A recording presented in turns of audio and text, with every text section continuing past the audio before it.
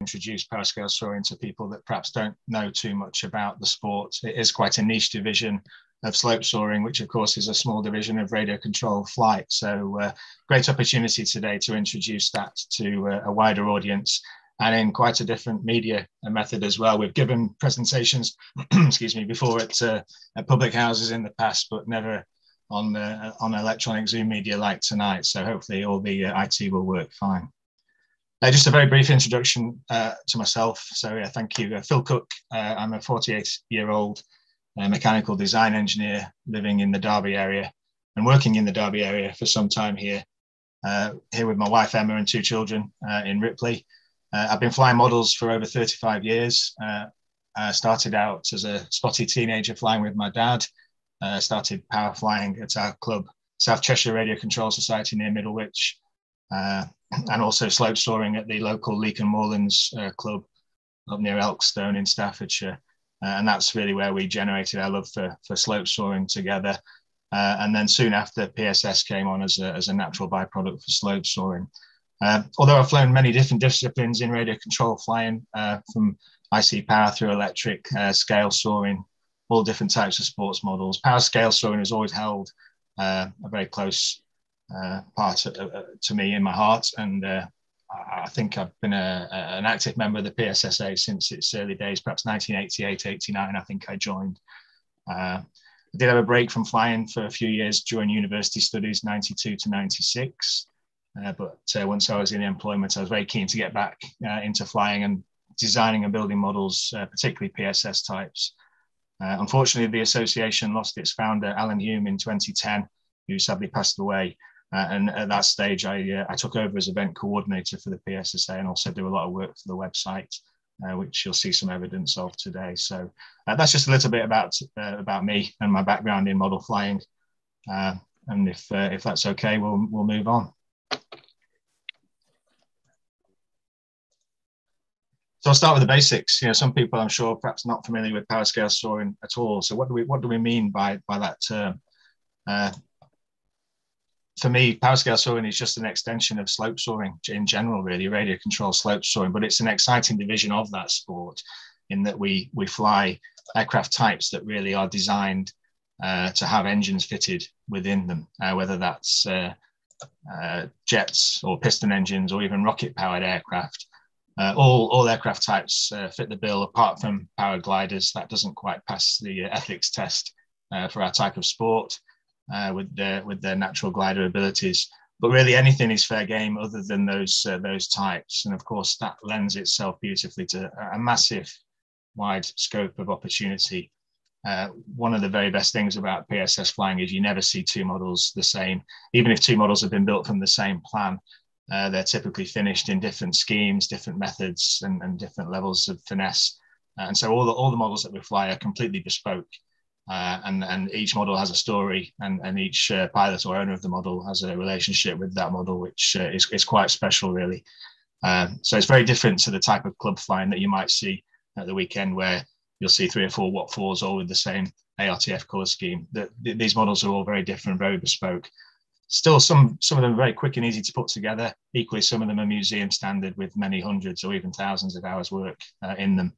And we do crazy things like climb to the top of the Great Orme and throw it off, as you can see there, top left-hand picture, scale hurricane being thrown off the Great Orme over the pier at Llandudno. Some people do think we're crazy, I'm sure, but we have great fun, and we fly these models in a manner which brings us great pleasure, as I'm hoping the pack today demonstrates. Just a little bit of history. We'll come on to a bit more detail about how PSSA started, but I just wanted to set the scene with 3 bullet points, really. My understanding is the first records of power scale soaring in the UK started around the mid-1970s. I've always struggled a little bit with that exact date because I was made aware of a book which Chas Gardner wrote many years ago. And in that book was a section about slope soaring. And in that section was a picture of a chap holding what looked like a slope scale Caravelle airliner. And that was pre-mid-1970s. That was probably early 70s or even late 1960s, but unverified. And there was no reference to the term PSS or power scale soaring. I think they called them slope jets or something else from memory. But go on, we credit the start of PSS proper in the UK, mid-1970s. The first record I have personally is this photograph, which was taken by Alan Hume. This is at Mort Point in 1979, and it's an unknown modeler actually launching a fallen gnat from that great slope site off the North Devon coast. That's the first evidence I have to hand, and it's the picture that we reference on our website as really the start of PSS as we know it.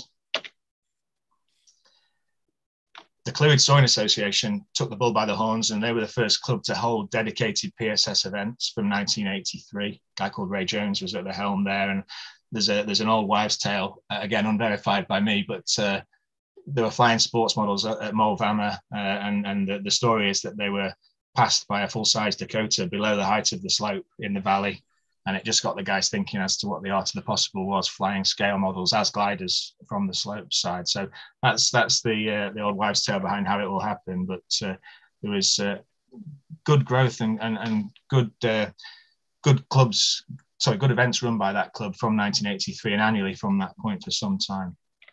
I'll come on to that a little bit more. The Power Scale Soaring Association itself wasn't formed until 1986. You'll see the reason why with the various developments across the UK.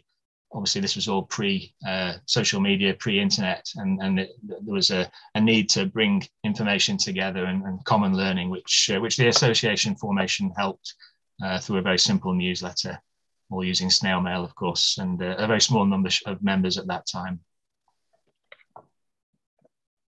I often get asked why I like PSS so much. Because, being honest, PSS models they're not the best flying gliders that I have in the garage downstairs. They're not the best performing machines at times. They can be awkward and tricky. But for me personally, it enabled a number of passions to be brought together at once. I've already explained my passion for slope soaring in general. But when I started as a teenager, I was still very keen to join the Air Force, still madly keen on fast jets and military transport. And for me, it enabled me to bring all that together, combining the slope flying passion with my love of fast jets and also scale modeling. We have the ability here to put your own heart and soul into the model as it's finished and really develop something quite bespoke and meaningful to the owner and the pilot. So it was a combination of those things really, which thrilled me at the time. I can remember the feeling of going from my middle phase and my phase 6 to the early PSS models that we'd seen. And as I say, although the flying at times isn't quite as good, it's more difficult to operate in certain conditions with a PSS model. The rewards when it all goes well and the images that we capture, both with the camera, but also, visually whilst flying, it's very reminiscent of full-size air shows and air displays, which is why I do it really. Just a few photos here taken in recent years. I'm just trying to sort of show the sort of dynamics and some of the locations that we fly in. We do a lot of good work with the camera, capturing some of the magical moments, but you can see some of the images we get very different to flat field flying. We have a much closer proximity to our models on the slope. We have the ability to fly at head height or even sub head height if you wish, enabling very easy topside photographs and often against superb backdrops, as you can see, particularly with the Mustang shot on the right there, which is overlooking Hell's Mouth Bay near Abersock.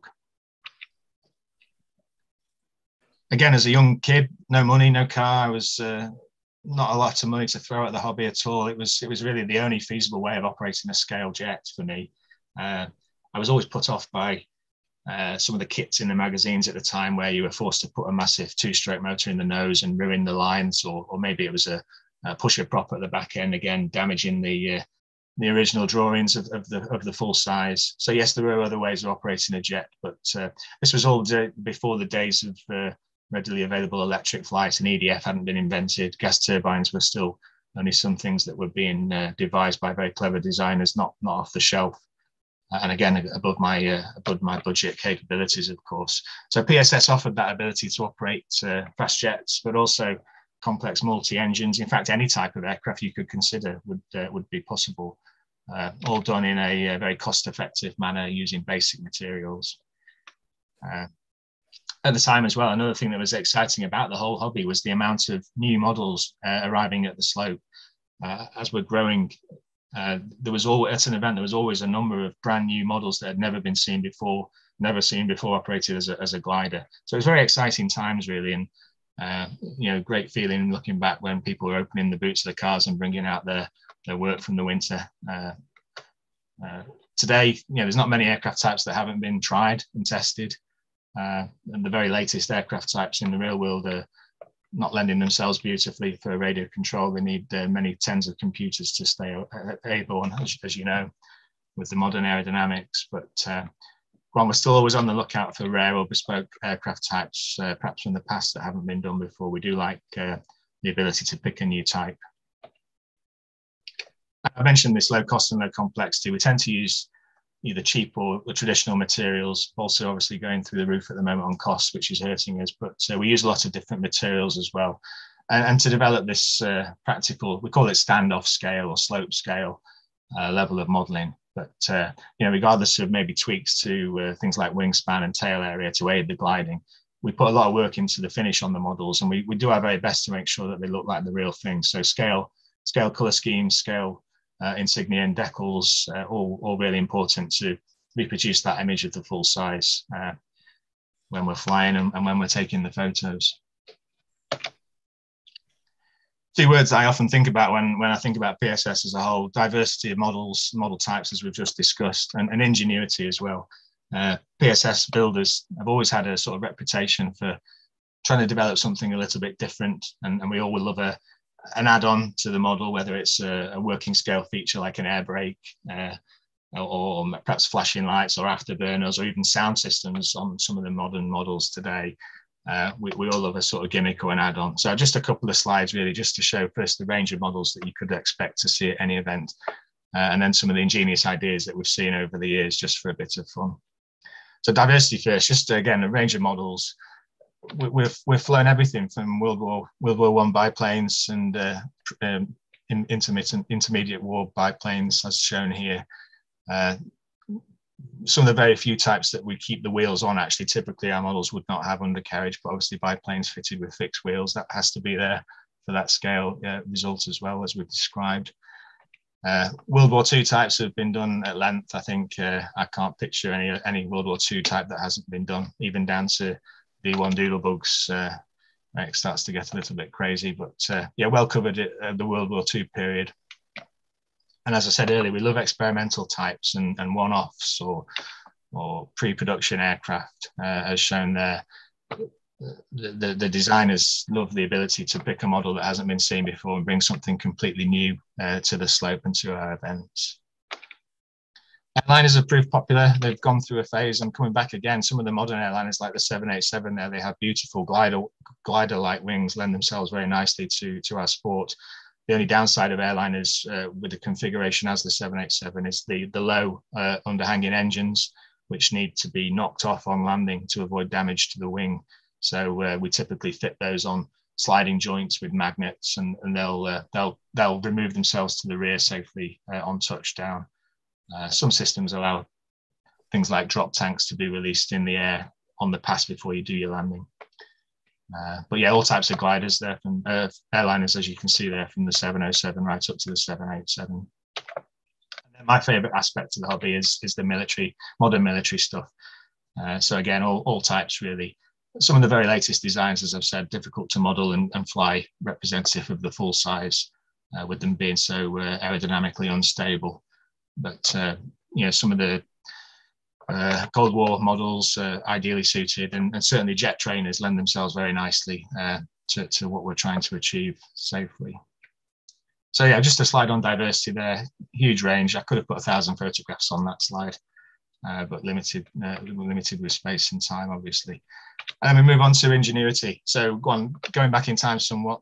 These are the guys from Scotland, down from Edinburgh, bringing with them 3 new designs, all with swing wing mechanisms that they designed themselves at home. So F111, Tornado, and Tomcat. And these models were flown, launched with the wing swept forward as you'd expect, but with height and a little bit of bravery. The wings were swept back to full sweep, and yes, they'd descend and they'd speed up quickly. They have a bit of fun, maybe a couple of twinkle rolls before getting the wings pushed forward again and getting back out as a glider to recover some height. So they were brilliant. They worked very well. Excellent ingenuity. Pivot wings have been done. This is the NASA AD-1 experimental plane where they were researching the drag effect of a pivot wing.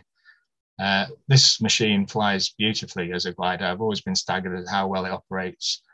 It's like a phase 6 with the wing perpendicular to the airflow in the normal convention, but Simon sweeps this wing, as shown in the top right-hand picture, to some ridiculous angles, and it still generates lift with reduced drag. So it's amazing how well that operated.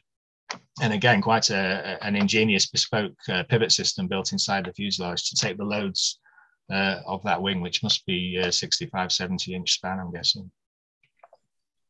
We fitted models with smoke systems and with tied models together to enable formation flying, all from the slope, all with various degrees of success, admittedly, but great fun nonetheless. We've dropped rocket ships off motherships like the X-15 and the V-52. There's a great element of fun and experimentation in all of this. It's all done in a safe manner from remote slopes, and we have a whale of a time. So the X-15 did not fly brilliantly well. It was a bit of a lawn dart, but great fun nonetheless. And models range in scale. These are a couple of scale designs taken from, I think, JetX models, free flight, now converted to 2-channel radio control slope soarers. So they're some of the smallest models that you might see, all beautifully detailed and finished, as you can see there, right up to the big stuff. So this was a Guinness Book of Records machine, designed and built originally by Simon Cocker, still flying today. That's Antonov 225, 18-foot span, close to 60 pounds all at weight. But again, very simple materials. It's all white foam, veneered white foam. And the model has lasted, it's probably built late 80s. It's still flying today and still going strong. Amazing, really, what you can do with a huge chunk of foam and a couple of sheets of veneer. So I just wanted to take a little bit of time talking about what might make a particularly good PSS model. As we've demonstrated there, all types of aircraft will fly in the right conditions. But for me, I get a little bit frustrated when we travel long distances to go flying and you haven't got the right conditions. The winds can be often a little bit too light for some of our stuff that has very high wing loadings, and you have to pick the right model for the right day. So for me, a good PSS model should bring with it a good all-round handling capability, should be able to fly in a range of conditions. And there's a few characteristics that might help us along that journey quite simply. So, I mean, ideally, you're looking at aircraft designs with relatively slender, low drag fuselages, and you choose a type as well that had adequate wing area to give you a good start. Again, we're trying to maintain a level of scale fidelity without grossly increasing wingspans or wing areas. In an ideal world, the type would have an unswept wing as well. We can build models with ridiculous sweeps, but they don't operate quite as well all round as an unswept wing would. And of course, you'd have a decent moment arm between wing and tail, and you'd have a representative tail area as well to give us a good chance. So that's the sort of ingredients that you need for the good all-round handling machine that we're looking for. But of course, what we just described is a sports model typically, and the phase 6 shown there, Chris Foss knew exactly what he was doing by the time he got to the 6th rendition of his phase series. What happens if you need something in your inventory like the Harrier? It's grossly different in layout and in the design, but still something that people strive for to fly as a PSS glider from the slope. So let's just look at how that might be done. Obviously, some aircraft are more naturally suited than others, so you can pick your type to minimize the amount of work needed to get to the slope with your model type. I think that's the key message there. This was a diagram we drew many years ago now. It just helps us sort of generate a rule of thumb and a standard from which you can work from. Obviously, no two full-size designs are quite identical, but let's just talk around this diagram for a little bit. If you take dimension A, which is the chord dimension at the wing root, an ideal plan form, you typically have a span of around 4 to 4.5 A, which gives you a nice workable aspect ratio on the wing.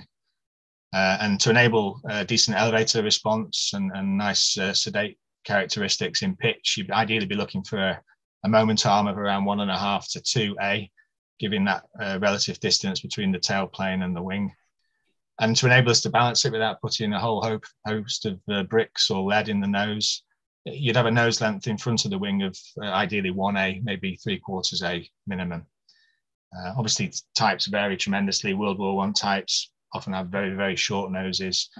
Modern military stuff often has a very short moment arm between the wing trailing edge and the tailplane leading edge. If you look at the F-35, they almost overlap. So go on, it's about picking the type that requires the minimum amount of derivation from the original full-size drawings if you want to make it representative of the full size. That said, you can consider subtle design alterations from the original to improve your chances of a successful gliding machine. That's what we're trying to strive for. It's about that all-round gliding performance whilst retaining that scale aircraft character. Okay, we're trying to trick the viewer, trick the eye into saying that that's modelled as the full size was built, whereas reality we are making subtle changes to improve our chances with a PSS model. So if we go back to our Harrier, which, as I say, is one end of the spectrum of difficulty for PSS, you can see the full size. It has a wing shape and a tail shape and a fin shape, all very characteristic. You'd want to represent those curves and make sure that the profile is accurate inside view. But there are some significant changes ideally required there to make that fly successfully as a PSS model. And this is an example of a plan that's been around for some time. It was drawn originally by Richard Green. So yes, you can see the wing stretch is there, but the chord has been increased a little bit to try and mask that. You'll see that the air intakes are slim somewhat, so they're not as draggy as the full size would be. And they've obviously been flat face blanked off to stop any going through the fuselage with it being a glider. But all the characteristics of the Harrier are there, you know, the curves, the shape of the fin, the shape of the cockpit and nose, albeit this is a GR3 in model form, not the Sea Harrier as per the full size. But it's representative of the full size in all the character. And of course, the RAF scheme is fairly realistic as well in this case. So a Harrier nonetheless, albeit quite heavily tweaked from the full size design. We move to the other end of the spectrum. Some designs lend themselves absolutely perfectly to true representative of the full-size aircraft. This is an Avro Vulcan B2 built by Matt Jones, built from the plans from the South Hearts Models company, which, if I understand correctly, the model drawings were taken from the AV road drawings of the full size. So I don't think you'll see a more true representation of the Vulcan in model form than this particular plan. 72-inch span, weighs about 9 pounds, flies admirably as a PSS glider in a wide range of conditions, and it's totally realistic in flight. You know, it's very difficult to say that's not a real Vulcan in operation, albeit flying low over land now in that particular view.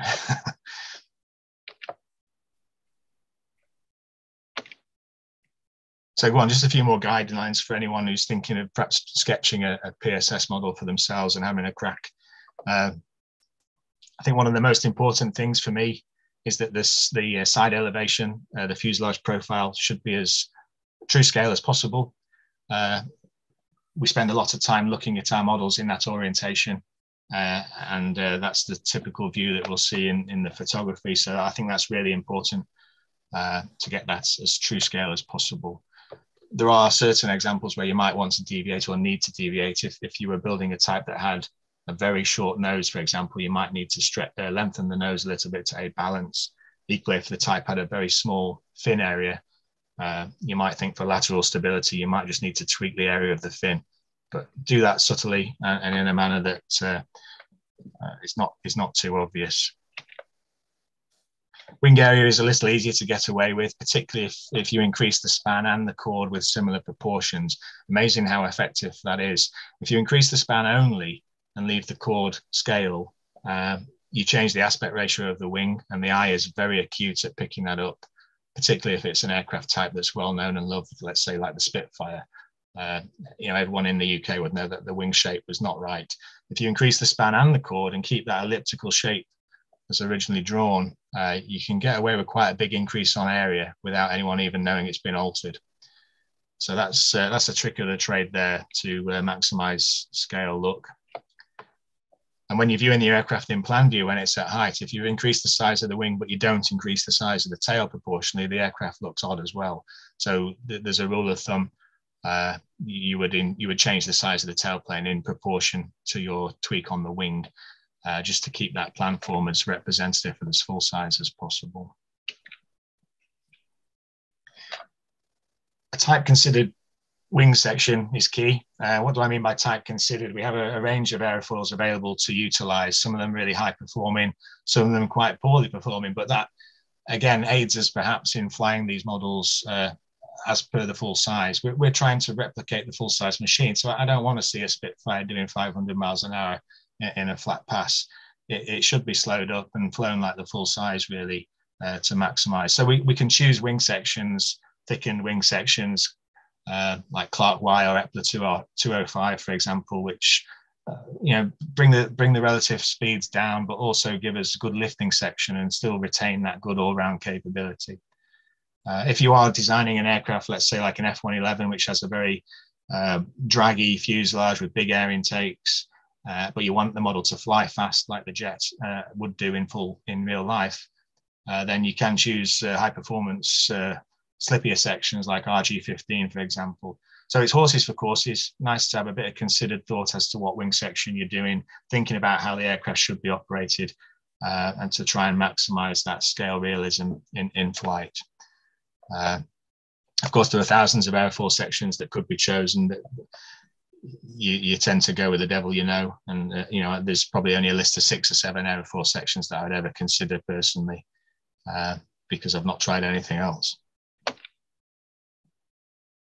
We showed on the Harrier the minimization of draggy features like air intakes, but it's important to not omit them. You do see some slope scale PSS models without air intakes at all, Hawks without air intakes.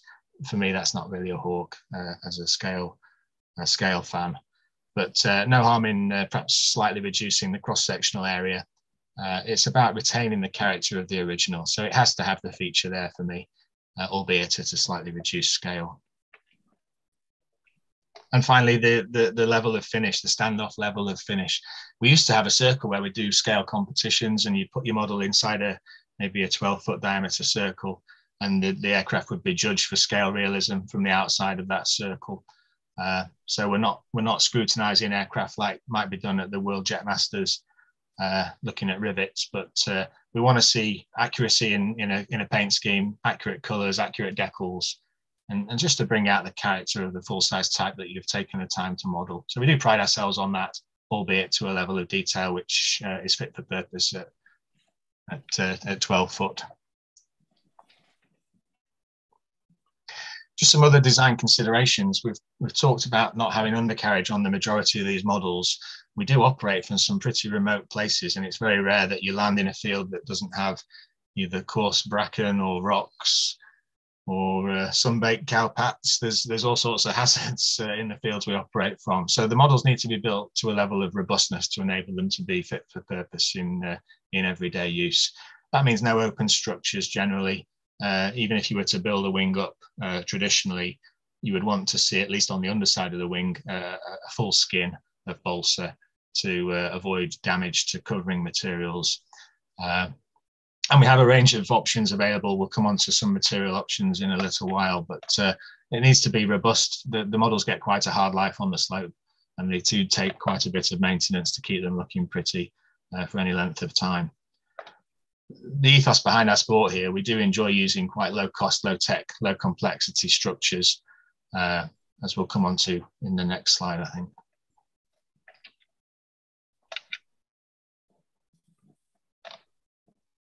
So the overall philosophy is we're trying to build scale models in a robust manner, but with a weight consideration to enable good gliding capabilities. As we said, a lot of the models that we build and fly, they're conventionally built with balsa and light ply structures. But there are other options. Veneered white foam lends itself beautifully to the sport. You can cut it easily with a hot wire and veneer that, certainly externally. Some models are veneered inside and out actually for additional strength. This material is pretty bulletproof and lasts a long, long time. It's also very easy to repair if you do suffer damage, just by cutting out chunks and replacing it quite quickly. And there's models flying today on our circuit that have been built 30, 35 years ago and still going strong. So it's white polystyrene, with a Copydex veneer, and it lasts forever. It's amazing.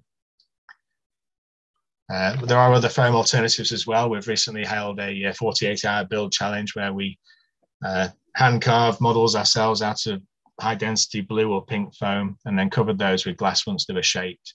They're a bit toy-like in comparison to some of the models you've seen already, but quite effective and very quick method of generating small-scale 2-channel PSS models. The glass just gives you a surface which gives you an eggshell finish and some possibility of long life on the slope, but perhaps more importantly, it gives you a surface onto which you can paint and add a scale finish to the model.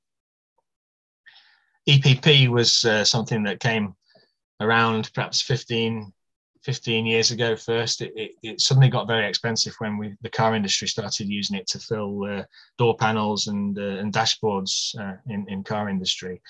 But an EPP model, again, sanded or shaped and then covered in brown paper is bulletproof.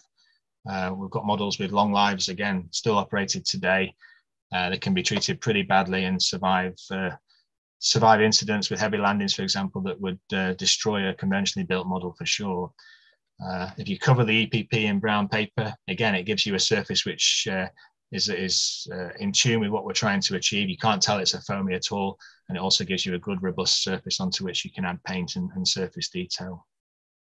Finally, lost foam fiberglass structures is something, particularly for fuselages, something that a number of our guys have learned and have employed successfully.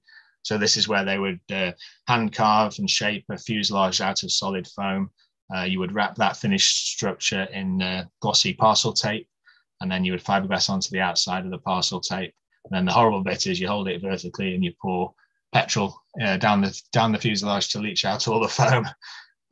Do it outside in the garden is my recommendation. And then you pull out all the tape and you're left with a fiberglass fuselage, which is quite fit for purpose, a good lightweight way of producing quite complex shapes. Just a couple of examples. We'll start with a traditional built-up. This is an SU-27 flanker. So again, perhaps a type that you wouldn't really expect to see on the slope. It's quite an aggressive modern fighter jet. You can see the construction in the wing is quite traditional. Just a few ribs, lightweight, leading edge, trailing edge, and some hardwood spars, all at considered scale. The real strength in the structure comes in the top skins, which will only be 1/16 balsa, but once it's skin, top and bottom, you get quite a strong structure there, albeit lightweight. It's got the strength where it's needed. You can see the entire airframe is skinned in balsa, giving you the option whether you would want to glass at this point. But this model is relatively small. I think this particular one was finished in film, and then it was etched and painted to give the finished result as shown there. So yeah, beautiful example of quite a complex shaped, traditionally built model. The other example I'll show is EPP, because this was quite revolutionary at the time. This was a model I built many years ago now, Sea Fury. I built the fuselage in 2 halves to enable us to hollow out the fuselage rear of the wing. Once it was all stuck together and shaped, it looked like a massive foam baseball bat for a while. But there is a Sea Fury in there somewhere. Getting a bit closer here, you can see it. A lot of filler is used. We've just dropped snakes into the surface of the foam. It's quite, as a traditional builder, it doesn't feel like you're doing a nice job really at this stage at all. But once it's all covered in brown paper and PVA, and you let that go hard and dry off nicely, you immediately end up with quite a solid looking beast, and it's one that feels a lot more traditional, if you will. It's very versatile and solid and takes paint nicely, and quite quickly end up with a decent finish on a model that should last forever. It's pretty bulletproof. I tend to pull the wing bolt out, but that's about all. I've not damaged it in many years flying. Okay, so I hope that gives a feel for the types of thoughts that you might have as a builder or as a designer of PSS models. There is quite a bit to consider to get that all-round model performing as you'd want it to do. I just wanted to spend a few moments talking a little bit more about the history of the PSSA. As we said earlier, the Clwyd Club was running dedicated PSS events from 1983. They proved quite popular. This was very new at the time. I guess a very small percentage of the population knew anything about PSS. The first event was run at Moldvama, and it was won by Graham Adcar, I believe. This is his MB339. The majority of this was all foam construction. Again, it was later kitted with the fiberglass fuselage through Ashford models, and then Dragon models with Ray Jones with the fiberglass setup. And there's still examples of that type flying today. But this is a bespoke home build, all in foam and veneer. The success of the Cleary events that they ran for a number of years, it led to other events being run at other slopes where people had seen PSS and had a go at PSS. So there was a regular annual event at Leakham Moorlands. Although the slope there is not perhaps ideally suited for PSS, it's not quite aggressive enough for a drop. North Yorkshire Moors held good events at the Hole of Hawkham for many years, and we still fly occasionally up there with the guys at that club. And although there's not a club based at the Great Orme, Llandudno became a chosen site for events to be run, and we still we look at that as our home really today. Most of our events are held up on the Great Orme for the reasons that we can set a date, and that the hill flies the majority of the wind directions around the compass. So as an event organizer, it really helps mitigate any risk of cancellation. But yeah, great coastal slopes. We do prefer flying from the coastal slopes because the types of models we're operating, they need good, clean lift. They don't really get going in mushy air. So, 15-mile-an-hour lift on the Great Orme is much more strength in that than you'd experience 15 miles an hour at Leakham Moorlands, for example. And the models are revolutionized because of that clean lift. So we tend to go to the coastal slopes where the lift is best. So you can see there was a need to try and pull together all these geographically dispersed developments. There was people all over the UK, up in Scotland, working new ideas, new methods of construction, some successfully, some not. And the guys were only meeting really when we held an event. So there needed to be some way of sharing developments, keeping everyone informed of what we were doing. And as well as providing reports from events that had taken place, and also setting dates for events in the future. Alan Hume came up with the idea of establishing an association and generating, at the time, was just perhaps a 10-page newsletter quarterly, and distributed around that small membership. Some of the members, those founder members, are still with us today and still flying with us today, which is great. You can see that there'll always be a passion for power scale soaring once you've started. I think that's quite evident. So where are we today? We no longer produce a newsletter these days. We're a fully web-based association, and we're using all the latest media to coordinate our activities. We do our very best to promote PSS flying in the UK and across the globe, really. We have quite good relationships with other clubs and associations who fly PSS models, particularly across mainland Europe, but also in the States and in Australia, where PSS is still very popular. We've got a website, as we've said, it has a dedicated members area where we can chat and play.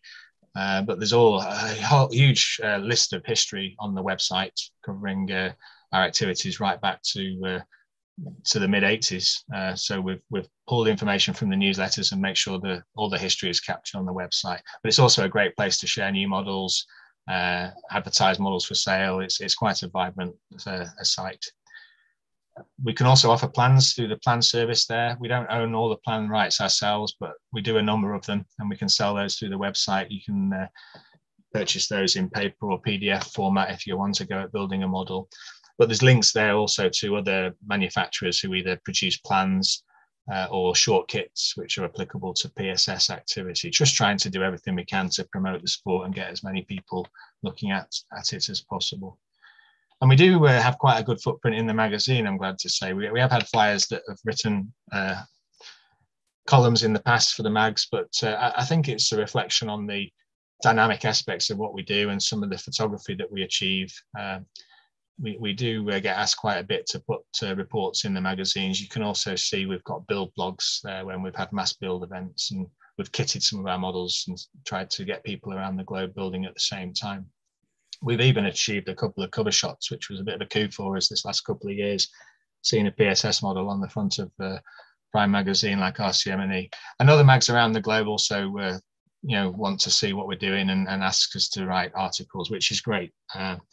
and it's generated a lot of good discussion about how we're doing it and what we're doing. And yeah, I'm happy to have that footprint in the magazine and spread the word that way.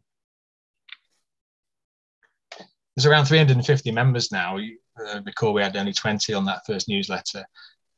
So we're not a massive association by any means, but we are truly global. There's members across Europe, in the States, Australia, New Zealand, and even Japan. And when we've run mass build events with some of the models we've drawn and designed ourselves, we've got models being built in all of these areas. They're with us in spirit, although not flying with us at the events, which is great to see. And with media, social media, and the website, we're able to talk and discuss ideas and share ideas live effectively, which has really revolutionized the way we're working together. And we've been web-based for some time. The website's had a big uplift in this last few years, but we've been based on the web since 2003. The magazines or the newsletters we were producing were getting very expensive, and we were a bit behind the times, not reliant on social media and the World Wide Web. So we're fully up with the times now, and I think we're much better operated, managing the way we do, because we've got rid of the cost of the newsletters. We're able to offer free membership. There's no annual fee. We do occasionally have a small cost to enter competitions for prizes, but it's generally free membership, which is great, and we can continue to operate like that. This is a list of events that we have this year. So we've run 2 events already. We're operating from 4 well-proven sites in the UK. Majority of them are coastal sites for the benefits of the lift, as I've explained. But 2 of these sites will just come back from the bulk in South Wales, inland slopes, huge hills with massive amount of lift available, lend themselves very well to PSS flying. The landing can be difficult at some of these sites. The other inland site there is the White Horse in Wiltshire, which is a very common, very popular gliding site, and one that we attended for the first time as an association last year. So looking forward to getting back there later in September. Because there's generally a huge amount of travel needed by at least a proportion of our flyers, we only tend to run planned events April to October during British summertime hours to maximise the time of day. And we also run 2-day events to try and mitigate the weather as well. It's quite often that you'll have one day that's perfectly suited to flying and one day that's perfectly not suited to flying. That happens more than you'd bet. So yeah, the weekend events, we try and make a weekend of it regardless of the weather. We'll bring models to suit all conditions, including electric flight where there's no wind. But yeah, the 2-day event is quite a robust way of doing business and making sure that at least we get some flying having travelled. Just wanted to spend a couple of minutes just perhaps describing a typical event, just to sort of paint the picture as to what we do and how we operate. As I say, 2-day event to mitigate the weather risk. We're all travelling long distances generally towards the coast. The coastal sites are preferred, as we've said. We're tending to get around 25 to 30 pilots at a good event these days, which is great to see. There has been times where we've had a lot less than that, and we've had to consider trying to generate recruitment and newcomers, which is where the mass build ideas came from, perhaps in 2014. But at the moment, we're really healthy, great turnout, and we tend to start flying around 10:30 after a safety brief. You can see there's still a pegboard there in the bottom left-hand corner. Some of these models have had long lives and are still operating on 35. The majority of models, certainly any new build, they're all 2.4. As you'd expect. But yeah, we still cater for the pegboard and operate in a safe manner. The picture in the top right, I just want to try and relay what a sort of friendly and helpful atmosphere that we operate in. So, that's a picture of Andy Mead as a pilot at the nose end of that big typhoon there, being helped back to the pits, having landed by 3 other pilots. They're not rig guys. They're pilots as well. They're just waiting their turn to fly. But everyone pitches in and helps out. The bigger models in particular, when we're flying in windy conditions, they can be quite hard to manage individually. And we need guys at least on the wingtips to move around. But yeah, rigging and carrying models, everyone's willing to help out and do their bit. It's a real friendly atmosphere, and everyone's helpful, always willing to help, which is great. Picture at the bottom in the middle shows me handing a prize to Matt Jones going back a couple of years. We do occasionally have competitive elements to our meets. I think the sweet spot that everyone likes the fly for fun feel, where there's, other than the few site rules, site-specific safety rules, there's really no competitive element, and people can fly as and when they wish. We tend to set a limit to the number of planes in the air at any one point in time, just to avoid the risk of mid-air. Some of these models have got many hundreds of hours of work in them, and crashing them together unnecessarily is not ideal. So we broke that rule this weekend at the bulk when we were trying to do our mass launch and mass fly for the record attempt, and we launched 12 models on the Saturday, but I'm afraid we did have one mid-air before midday, so we only registered 10 at the stroke of noon. But yeah, the PSSA, I was glad to say, were able to do their bit as part of the centenary event this weekend, which was good. And you can see bottom right, we fly right to the end of the day, really. We're only getting together as a group perhaps 6 or 7 times a year, so we do try and make the very most of the weekend. We'll typically have a meal as a group on the Saturday night, but if the weather's still good on the Sunday evening, we fly till dark. And you can see there that beautiful picture of the Magister being launched in golden hour, last couple of hours of sunlight from the Great Orme. And Bob Jennings, who owns and operates that model, he flew till dark, really. There you can see it's passing the moon with the nose light all lit up. So we do try and maximise the use of our weekends once we've made the effort to get up there with all our kit. Very enjoyable weekend. I think everyone, we're a great bunch of guys and girls, and we're all very social and friendly. So please do come and join us. Even if you don't have a PSS model, please bring a slate model to come and join us and take part in the fun. Okay. Phil, we've got some questions that we probably should answer before people. Yeah, okay. Good question from Chris Bradbury. How critical is the model's weight? Is making the model as light as possible a good idea, or does that reduce an ability to penetrate the wind? When he goes slope soaring, he adds ballast for a windier day, quite normal. Yes. Would the same apply to PSS? Yeah, absolutely. It's very easy to build them too light, actually. If you want the model to operate in a true scale manner, you know, being able to do perhaps climbing turns and chandelles, it needs to have a certain amount of energy to replicate the full size. Otherwise, it just doesn't climb up the hill as you'd want it to. So yeah, I think smaller models, you'd be more conscious of weight. And if you have perhaps if your local hill isn't particularly steep or particularly energetic when the wind's blowing, you might tailor your model to your local slope. But when we're flying on some of these big cliffs, the coast, we're not too weight conscious. I think the lighter you build, they very easily get blown about and don't look like the full size when they're not operated as such. So yeah, I wouldn't be too conscious of weight. Just even if you were to build a small model heavy, it would still fly well on the right day. You just wouldn't be able to fly it every weekend, that's all. Yeah, okay.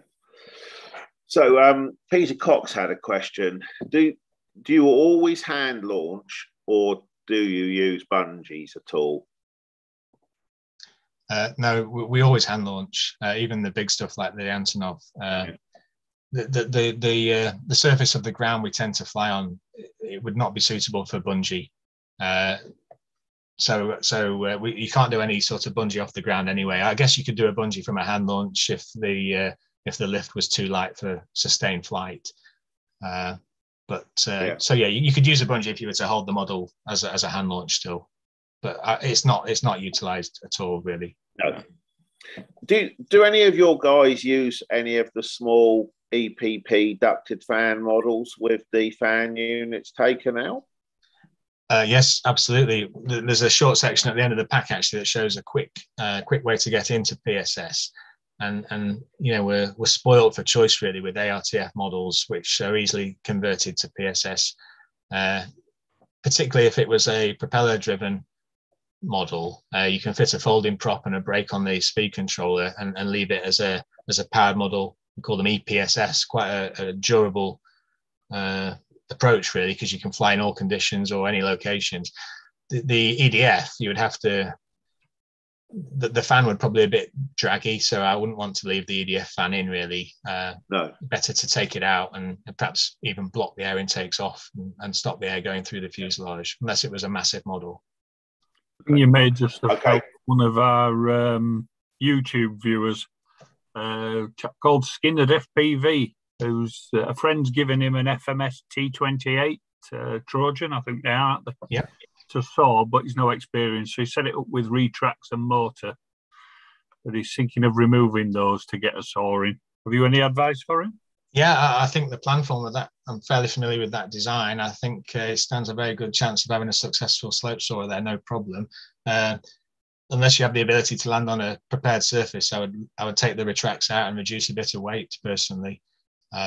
Perhaps put them in another model. The retracts will do, certainly on the slopes we fly, the retracts would serve no purpose at all. Would you leave the motor in then and just put a folding propeller on it? Although it's quite a wide front, hasn't it? Yeah, the folding prop might not work on that design. It's quite a fat fuselage, isn't it? Yeah. And if you can break the prop and keep it still, then that's okay as well. It just looks horrible. Yeah. If you allow the propeller to freewheel, I'm afraid it acts as a massive brake and it will affect the way the aircraft glides. So It's important to get it braked and stopped, and ideally folded back, just to improve the looks of the model, really. Yeah, okay, I'm sure he'll be appreciative of that. He does have one other question. He says, are a lot of the plans available online for the models? Yeah, the website, if we don't own the plan rights ourselves in the PSSA, there's a number of links on the PSSA website which will take you to companies like Soaring, who have a whole host of licensed plan sales, and it'll take you to their website where you can buy the plans. But yeah, there must be, I guess, close to 80 or 90 different plans available through the PSSA website. Thank you. I've just put the link onto the YouTube chat for him so he can have a good poke around. Okay, Phil, I think we answered all those questions, so maybe pick up with your presentation. Yeah, go on. It's just building on the back of our events, really. I just wanted to show a couple of photos showing some of the picturesque areas that we fly in. So this is Hell's Mouth near Abersock. And again, you can see the relationship between the model and the pilot. We can fly at head height or just below head height and get some superb photographs with the backdrops, making it stunning, really. You know, we fly in some wonderful places. This again is at the Klin Peninsula. This is at Kim Farm. You see a T-33 in the backdrop there, but we're having to launch here over that small fence, but we land in the field where we're stood. If we did lose our lift, for example, and you did go down, that you have to land on the beach below, or if you couldn't get over that fence. But you know, the standard way of operating is to get enough height, come round, do a circuit, and land around the back into wind, as you would normally do. And the final one of my favourites. These are the EPP T-33s being flown at Llandudno at the Great Orme, whistling down that southwest face there, and doing a bit of tail chasing at the end of another good weekend. Lots of good memories. Yeah, really nice photo that is. I just wanted to talk briefly about some spin-offs and additions, add-ons to PSS flying. The first one we've touched on already about durable models, EPSS, we called it at the time, but really now it's just electric models that are flown as PSS models in glider format. It's going back, I can't believe it, over 20 years, but when we suffered foot and mouth disease in the UK, all of our usual flying sites for quite a length of time were off limits. We weren't able to go out and enjoy ourselves as we had been doing. And that frustrated a lot of people, as I recall, for a long time. And it led to development of this EPSS concept, models that were, again, it was readily available ARTF, I guess, at a decent cost at least. So it led to the development of PSS models fitted with electric powertrains and generating this dual purpose all-round capability, which proved highly successful. Obviously, if you were flying at the slope, you could fly regardless of wind speed if it was at a site where electric power was allowed. Some of our sites, we don't allow electric power at all for noise consideration. But it gives you this robust capability in a single model. And of course, it means you don't also have to fly, you don't have to travel to the slope. You can fly from the park outside your house with the same model. So get more use out of your PSS models, because some of my models only fly once or twice each year. You know, you've got to be in the right place with the right model at the right time. And quite often, this weekend included, I took models to South Wales and they didn't come out of the boot because the conditions weren't right for that model. So just a couple of examples of sort of handcrafted conversions here. The one on the right in particular, Fairy Barracuda, designed by Steve Griffiths. Not got a folding prop, interestingly. I would have expected to see the folders there. And the Mosquito on the left is a conversion from a PAF electric kit. But again, flown with the powertrains in as a glider when there's lift available. And if for any reason the lift dies, then you've got electric power to either recover and come home safe, or you can fly flat field with these models as and when you wish. PSS models can also be aerotowed from the flat field. Best to do it with some of the bigger model designs, maybe. You just have to fit a simple nose release unit as you'd see in any quarter scale or third scale glass ship. Best done from the build concept time frame, with it stop you having to cut into your fuselage. But yeah, quite effective, quite good fun.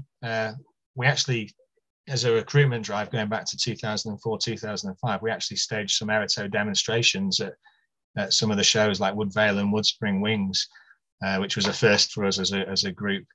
And so we enjoyed flying in front of some of the crowds there. And there's just a few pictures to follow of one of our days out at Woodspring Wings flying the Antonov. You do get very limited flight times compared to some of the other gliders that might be being towed up, which is a bit embarrassing as a pilot, I guess. But you know, you're safe in the knowledge you're flying quite a different bespoke machine.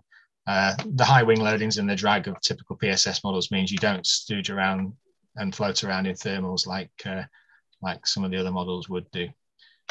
But great fun nonetheless, particularly the tow phase and the ability to land these scale models in a realistic manner on a nicely prepared strip, or even better, Woodvale, we were landing on the Royal Air Force's runway there, which was really cool. So just a few photos. As I say, these go back to 2005 from memory, when this was the second time we displayed at Woodspring Wings. So you can see we put on a good spread of big models to impress the crowds in the static. And the Antonov was the showpiece in the middle there. That's 18-foot span, as we said earlier. But we flew the B-52, the Antonov, and the Canberra from Aerotow that weekend. Myself and Simon Cocker, I think, just getting ready a few pictures before we flew.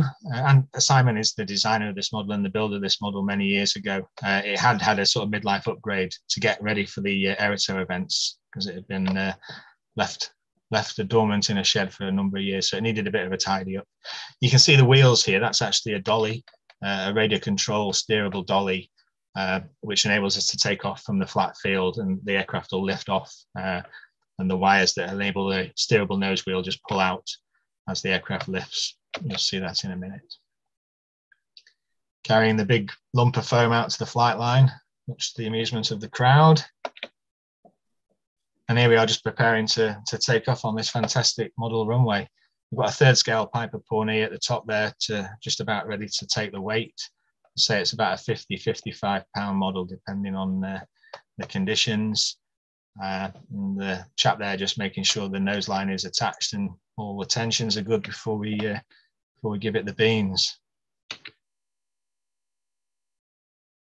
Good takeoff straight down the middle. You can see the dolly rolling away there to the left. So that's disconnected now and is just a freewheeling go-kart. But we're away, trying to clear those trees with any luck. This picture's always interested me. A normal conventional glider, when on tow, would be at least as high as the tow plane, probably higher. But the drag, the parasitic drag and the weight of the Antonov, it never gets higher than the tow plane. So the Piper Pawnee's got to work pretty hard to get us up to altitude. But it was good for that. We did that, and we released, and you get to fly around a few times.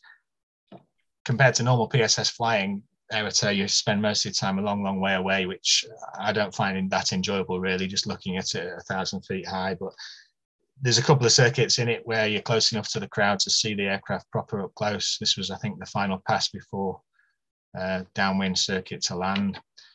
and then landing at Woodspin Wings. It's an aircraft carrier effectively surrounded by marshes, isn't it? So I was glad to get the glider in one piece and not find the water. Dynamic soaring is another part of slope soaring, which I'm sure you've probably had talks on. I won't try and teach anybody the physics behind dynamic soaring, but we have flown power scale soarers in this arena as well with some success. The speeds are nothing like what you'd expect with a tailored model, but great fun nonetheless. And having flown PSS for many years, the first time I tried PSDS, we called it, the model feels different again. It feels supercharged. And although the speeds are ridiculously low compared to I think the world record dynamic soaring is 548 miles per hour at the moment, which can only be done with super rigid, purpose-built, composite machines. These PSS models aren't designed for anything like that. But flying at 120 miles an hour with the PSS Air Mackie as shown here, it feels completely different. It feels supercharged. And for me personally, seeing the model come up the hillside like that in that bottom picture, it reminded me again very much of the full-size McKinley loop shots that we enjoy taking still. And it just made me a school kid again. Thinking of the jets coming through the valleys, it was great to see our models flying and being flown like that. So yes, the relative speeds are low, and I'm not trying to break any world records with 120 miles an hour, but a completely different way of operating your model. And the low level aspect to it and the ability to fly up that side of the dark side of the ridge, as it's called, at low level was really quite exciting. We talked about ARTF conversion being perhaps the quickest way into PSS if you're unable or not willing to build from a plan or convert from a kit. Both of those routes are possible as well, of course. Traditionally, that's the way. The majority of our models that we see on the slope, they are plan built. At least many of them are designed by the individual as well as plan built. But yeah, conversion of power kits is one way. But the ARTF market, as it is these days, there's a wealth of opportunity and ideally suited models, particularly models that are designed for electric powertrains where weight is so critical for good performance. So yeah, electric warbirds and EDF jets, they all lend themselves beautifully to quick PSS conversion. You just need to consider this list of changes really, and it's nothing too difficult at all. The wheels are no good to anyone on the slope, so either take them out and put them in another model and just fill the cavities with balsa or foam, or certainly keep them retracted. They'll just break very easily on the slope. Perhaps consider glass reinforcements of any foam or lightly built airframes, particularly on the underside where the aircraft's due to touch down on the ground. But yeah, handling models in high winds as well. We tend to have to squeeze our models quite hard at times to get them to the slope in a 40 or 50 mile an hour wind, and you'll end up putting your fingers through a foam model if it doesn't have any surface capability. So yeah, consider glass reinforcement. Having put the glass on as well, you can of course put a scale paint scheme on top of the glass and make it a bespoke model, which is really what we're all about. You might also want to fit slightly more powerful servos than provided in an ARTF model, which tend to be cheap and nasty and not really capable of any load. Particularly so if the control arms are sticking out externally on the underside, which you commonly see on ailerons. They won't last 5 minutes on the slope. So you might want to just increase the spec on your servos and also increase the throws on your primary controls as well, because the gliders don't operate at the same air speeds. So for the same roll rate, for example, you might need a little bit more throw to get the roll over the top. And as we've said, you've got the option. You can leave the powertrain in to give you that all-round durability, or you can take the powertrain out and just fly it as a pure PSS model. Both work, but that's just completely up to the builder. Just a few examples over the last few years. This was an Overlander Tucano which I built. I stripped off the covering as supplied and finished it in the RAF display scheme from years gone by. You can see there that's still got a folded prop. Looks great in black because it masks beautifully. But yeah, there is a propeller there. So I've got electric power if needed. You can see also the control arms sticking out the bottom as per the original design, which isn't brilliant. Quite common, we stick them coming out the top surface of the wing to avoid the damage on landing. Doesn't quite look as good in the photos, but fit for purpose. This was a little foam hunter. Just trying to remember the manufacturer's name of this. I think it was probably RC Land. It was an EDF design, all foam, relatively small design. But yeah, the conversion for this, we took the EDF unit out and we stopped the air going through the fuselage and the intakes in the leading edge of the wing just by blanking those off and painting the intakes black. There's two trains of thought as to whether it's better to let the air go through the fuselage or not. I think as the aircraft get bigger, there is a point where it's the right thing to do, allow the air to go through either the fuselage or the nacelle. But at this sort of size, this was only about 35-inch span from memory, better to blank off the air intakes and stop the air going through the fuselage and wetting all that interior surface, which would be parasitic on drag. So yeah, that flew really well. For a relatively cheap foam model, straight out of the box. You might all recognise this. This is a Ripmax Spitfire. They did a Spitfire and an ME-109. Both of them fly beautifully from the slope, straight out of the box again.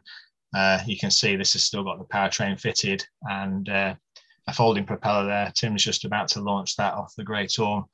They fly beautifully as gliders, and they've got the best ground effect I've ever seen, I think, in a model airplane. They just float on and on as you bring them into land. Just amazing.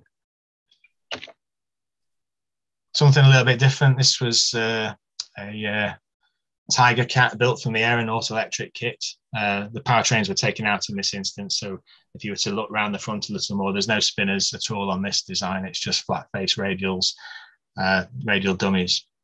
But yeah, really good design for slope, good wing area, nice slender fuselage, even though there's the two nacelles adding drag. It didn't show any concern about that at all. Flew brilliantly as a glider, again straight out of the box. Just don't put your electric motors in and add a bit of weight in the nose to compensate, and you're away with a corrected COG. Last topic I want to touch on, we've mentioned it already regarding recruitment campaigns. 2014 we ran our first mass build and we utilised a kit which had already been short kitted by Traplet. Andy Blackburn used to be a PSSA member and design this beautiful little jet Provost. But yeah, we pulled some ideas together, having a mass build in 2014. I think there was probably three main purposes behind that. The first really to aid recruitment and get more people looking at PSS and taking part in PSS. Also really to rekindle and encourage the development of some of the skills needed to put together a very traditional balsa and ply model such as this. And we chose this model because it was about the right size and the right cost and the right ease of transportation to suit mass market. And we sold probably over 60 or 70 of these models from memory. This was the event on the day in June 2014 when we all came together. What these have also done is develop a level of improvement in the way we finish our models. And each time we run a mass build, you just see another step change in scale fidelity, whether it's people learning how to put glass cloth onto models, people learning how to airbrush models, people learning how to weather models with airbrush. And you know, we just keep going, keep pushing the bar higher and higher on scale finish, which always makes me smile. It always makes me very happy to see. So yeah, Jet Provost in 2014. Slight change in 2016. This was a model that we designed ourselves with the A4 Skyhawk.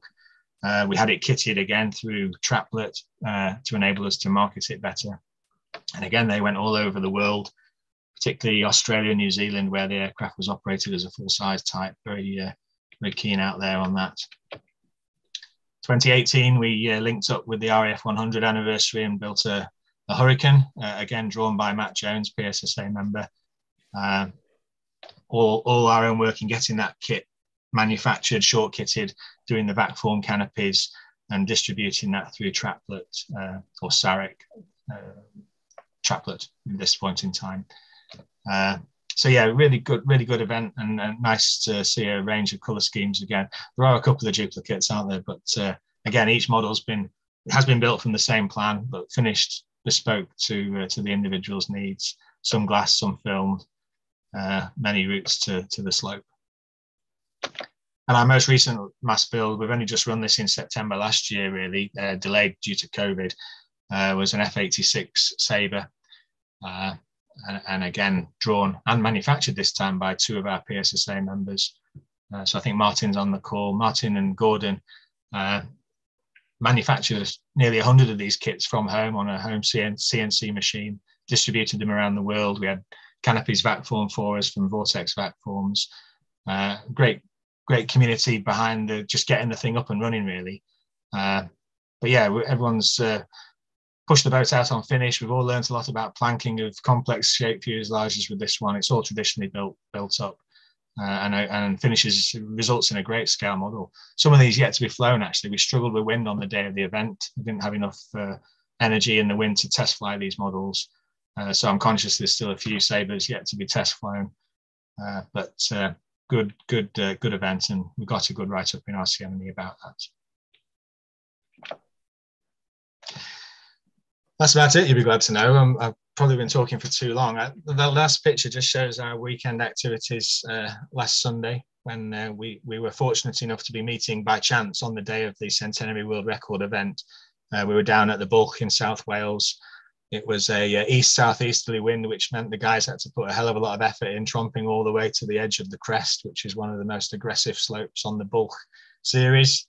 Very difficult to land without damaging, due to the heavy rotors in high strength easterly winds. But yeah, we put 12 models in the air in good time ahead of midday.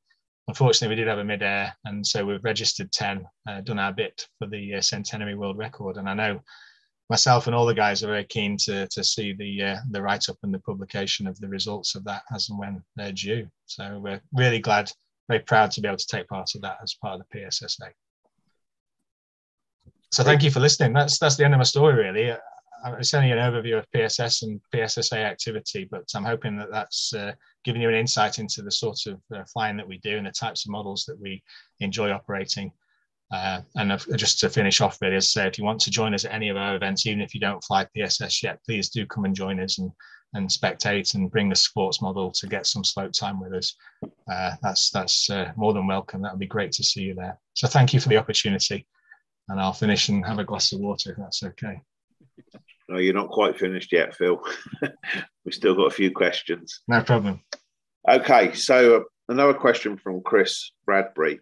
When you're converting models, let's say like that ARTF, Ripmax, Spitfire, do you still keep the centre of gravity in the same position, or do you air towards a more nose-heavy CG for safety?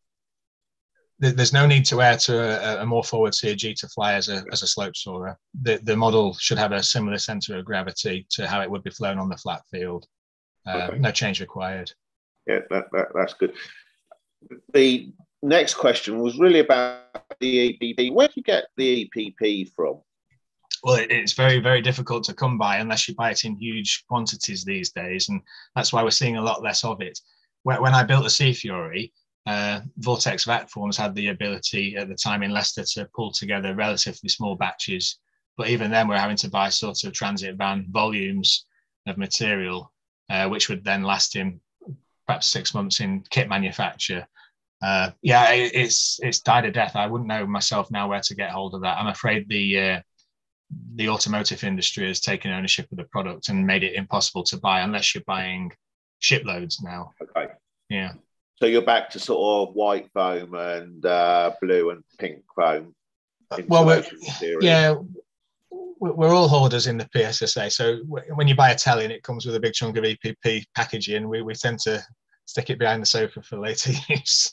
But yeah, buying it in the volumes required to cut fuselages and wings, I wouldn't know immediately where to go unless you're buying it in huge quantities.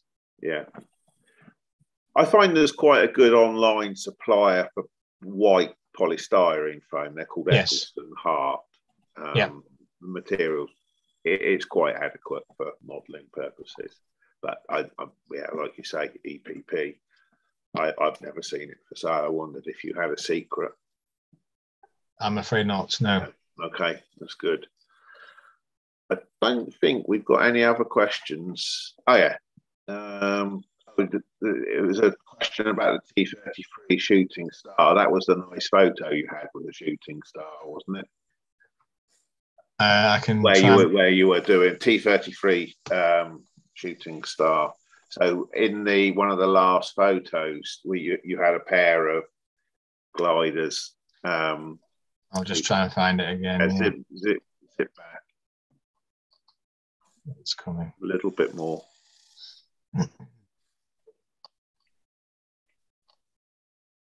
I think it was on the Great Orme where the yeah, here we go. That was it. Yeah, it's coming. Yeah, there you go. That's the one. Those are shooting stars, aren't they? They are indeed. I mean, if you knew the T-33 inside and out, you would immediately recognise that the fuselage is quite grossly slimmed down. These were kits that were imported from the States, actually, and sadly no longer produced, but a brilliant model and still flying today. We imported 3 of them. It must have been around 2003 when we started to take interest in these, and they've been flying ever since. They are indestructible. And mine's the rear aircraft there with the black top. It's had 2 different color schemes now because it got tatty. It's still got the same servos in the wing when I built it in 2003, believe it or not. One of the servos has a horrible glitch issue at times, but needs to be cut out and replaced. They just keep going and going and going. Wonderful machine. Yeah. What is the construction? It's all solid EPP. And then on this particular model, it's the instructions in the kit describe how to wrap the EPP in glass weave tape, and you do it in a cross weave manner to build strength where strength is needed. But the majority of the airframe is bound in this glass weave tape, and then on top of that you can apply pro film or solar film, which is what we've done here to get the color schemes. But very durable. And the models, when ballasted, pitched like this, they weigh in at about 7.5 pounds. On a really windy day, I can get 20 subsea cells as ballast over the center of gravity in the cavity in the fuselage. They're 72-inch span. Yeah. And they fly wonderfully. Flying them as a pair, knowing that they both weigh the same and have similar flying characteristics, you can stick. It's like the red arrows at times. It's wonderful formation flying. Yeah. Because maybe that's your next mass build project, Phil. T-30. Well, I know there's a lot of people that would like to see more of them in the UK. As I say, unfortunately, the kit's no longer produced, and EPP is hard to come by. But the T-33 makes, as we said earlier, jet trainers, vintage jet trainers. The full size was designed to be fairly benign, to enable young startup pilots to survive, weren't they? So those same characteristics read across into the model. You've not got a swept wing, relatively clean lines and good span, good wing area. They're quite a friendly design and great fun. Nice looking airplane as well. Very good. Okay, I think we've got no open questions, Phil. A great presentation. Didn't realise, as I say, no open questions. What construction type and aircraft type would you recommend for a first build PSS model? If the individual's keen on building from a plan, I would always point towards a couple of the balsa builds. None of them are very challenging in construction. There's no real difficult construction in there, but I think it's really nice to do the build personally, have it, build that relationship with the model, finish it exactly how you want it. So I would always point to something like the Jet Provost that's behind me is a great little all-round trainer, or the Andy Conway Hawk, again, a model that would push for years as a first timer. The size of the model is one thing, because you're not putting hundreds of pounds of investment into it. They're relatively small and easy to operate, simple 2-channel operation, and good all-round machines as well. So you can fly them in relatively light winds up to high winds. The Jet Provost will fly in 65 mile an hour winds if needed.